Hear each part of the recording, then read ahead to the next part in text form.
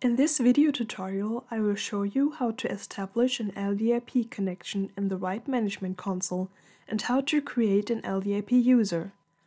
For the first logging to the Right Management Console, there is only one user directory, the Right internals, and the initial Right user available.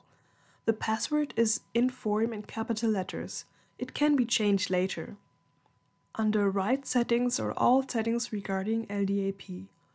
For a new LDAP connection, just click on New LDAP Connection Endpoint to set up a connection to your LDAP server. The connection name is the identification name that is later listed in the user directory dropdown when logging in.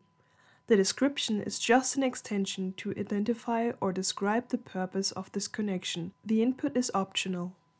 This section contains all the inputs to build the connection. The section underneath is to match the field names from the server with the input. The last section can be used to test a connection in order to prevent saving a not working LDAP connection. The first thing to enter for the connection is the uniform resource identifier to the LDAP server.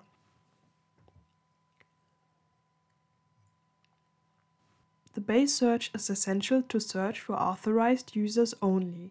To authenticate and authorize requests, the admin and the matching password must be entered. Next step is to enter the field name of the Windows login, or rather the field name of the unique username that the user uses to log in as account name. In the field display name, the field name of the username must be entered. Now the connection can be tested by entering a user and the matching password. If that is successful, the new LDAP connection can finally be saved. Now I can go to the LDAP users and add a new user and save it.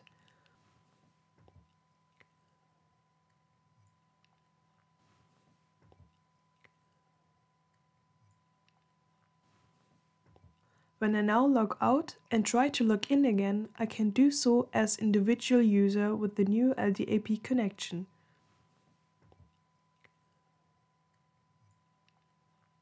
Here I can see that I, as user, am logged in with my username, and under LDAP user I can even see the date when I was last logged in. Important to know is that this is only for the Right Management Console. The new user is only able to log into the Right Management Console. This does not work for the other Right extensions.